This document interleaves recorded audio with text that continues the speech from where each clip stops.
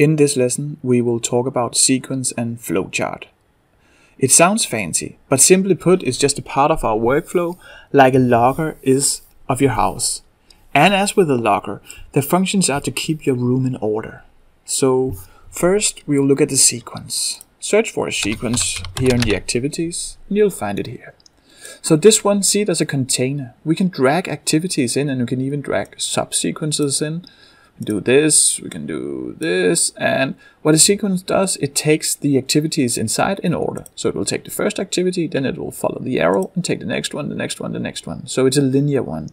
And a sequence is great to build simple workflows or to build simple subparts of a workflow.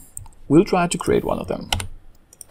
So what we'll do here is that we'll make this linear process. We will ask the user about some questions, and then we'll present the results in a message box. So do this with me. This is very important. You will learn a lot from variable handling and other things. So drag in an input dialog. We can actually drag in 3. So just do this. An input dialog that asks a question, or you can present some text, and then it will store the user's input in a variable. So the title here, that will just be the first question. And here we will ask the user about his or her first name. So what is your first name? Like this. And then we can store the result in a variable. So Control K, str. And this is the first name, so we can say first name. Like this. The next question, that's the second question. What is your last name? Here, and we will store that in another variable because we'll need those variables to work with. So Control K again, str, last name, like this. So Control K creates the variable, and we can see the variables down here in the variables manager. They are strings in this sequence.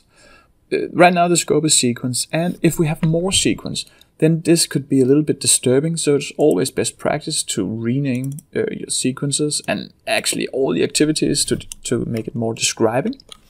But we can just call this main hair color, whatever, call it whatever you want. So a nice descriptive name. So now we have these two variables. We will ask a third question. So this one will be, what is your hair color? And let me copy it down here. And this one was our third question, so that will be the title. And the result will go in a third variable. So Control K, str, hair, color, like this. We can run it, and right now nothing will happen except the input dialogs. So here we will take on some inputs. I'll just do this, this, this. Nothing will happen because we haven't defined anything. But now let's present the data that we got from the user because we store them in 3 variables. So what we'll do here is just to take a message box. We will scroll down and drag in a message box. So now we want to say the first name, the last name has this or this hair. So what we'll do here is that we'll refer to the value of the first name. We got that from the user up here, so that could be Anders, like my name. Then we'll have a space, quotation marks, and then a space in between. Then we will say plus, and then we'll have the last name, like this. Then a plus, so always a plus between variables or strings. And then we'll say has with spaces outside, and then we'll have the hair color, that was the str hair color, like this, plus hair.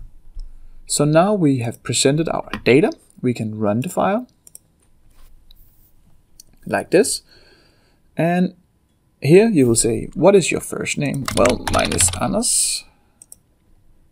What is your last name? That's Jensen. My hair color, well, on a good day it's brown, on a bad day it's gray, but let's be honest, gray.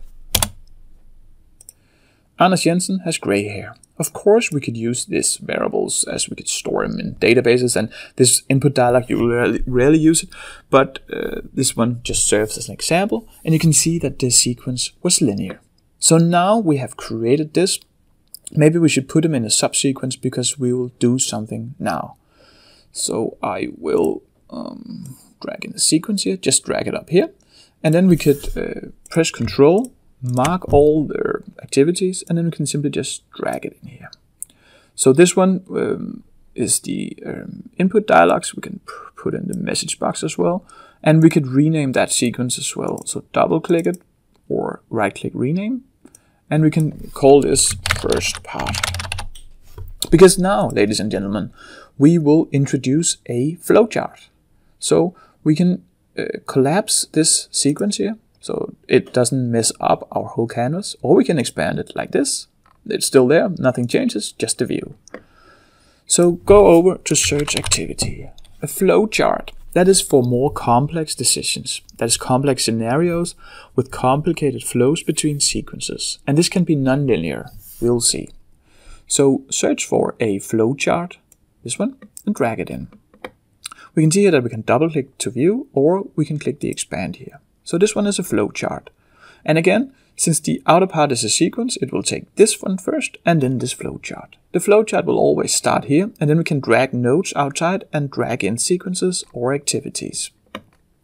So what we could do here is that we could make everything a flowchart. We could drag in this sequence, saying that this sequence should be first here. And what we can do here is that drag it down, and when you see the arrows, just dragging it close, then release. Or that doesn't work. We need to be very accurate, or we can just simply put in the arrow between. And now what this does is the outside sequence that does nothing except keeping our room in order. Then we will start the flowchart and it will run this sequence. So nothing has really happened before except that we have a flowchart. Well, there was a reason for this, because we can do something here. What we'll do here is that we'll make a flow decision. That's still from the flowchart activities. So we drag in the flow decision here, and we can ask a question. The condition, that is to be a VB condition, and that needs to be entered up here. So click the 3 dots. So here we can say str hair color, and then we can say if that is gray, then we can do something. So it's pretty much just an equation. It's still like an if statement. It needs to be true or false. So is this true? Yes, no. So it needs to be a statement that could be answered with yes or no, or true or false actually. So like this. Then we can see we have a true out here and a false out here. And as you might have guessed, they both do something. We could both dig on sequences, or we can just have some activities. Let's just have a message box right here.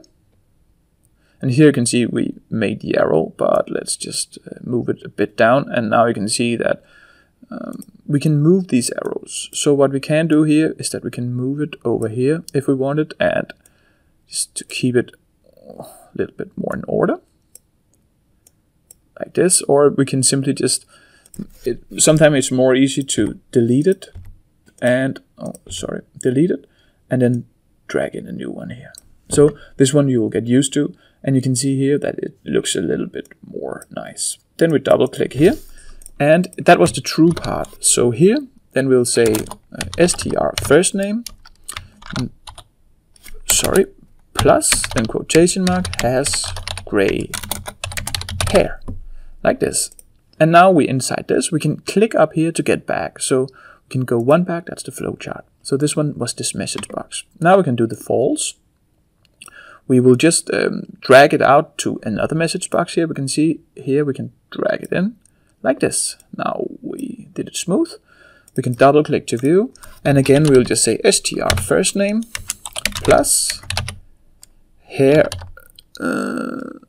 hair is not gray, like this. And we should probably have some S's on, but let's just skip the grammar lesson for now. So now we have this flow decision, and we can see that it's not linear. We can have a decision here, and we can actually end the same place. So say that we want a message box more here, and we want to end the workflow here. So we'll just say workflow is done. And again, you can drag in all sorts of activities, go back to flowchart. And of course, when we have the false, we want the workflow to be done as well. So now we have a process here. We can try to run it. Let's try to have it a gray hair and a non-gray hair. And at first, our initial sequence will run. That is let me type it in, that's Anders. Last name is Jensen. My hair color, well, just be honest in the first instance, and that's gray. Anders Jensen has gray hair. Well, that was correct. Anders has gray hair. Workflow is done. And that was because we did in the first part, we had the message box telling that my hair was gray, thank you. And then we had this message box down here as well. But now let's try to run it again and maybe be a little bit dishonest and say my hair is brown. So here we say Anders. Last name is Jensen. What is your hair color? Well, okay, brown. So now Anders Jensen has brown hair, and then Anders' hair is not gray. That was our false part of the flow decision, and the workflow is done. So that's how you work with sequences and flowchart.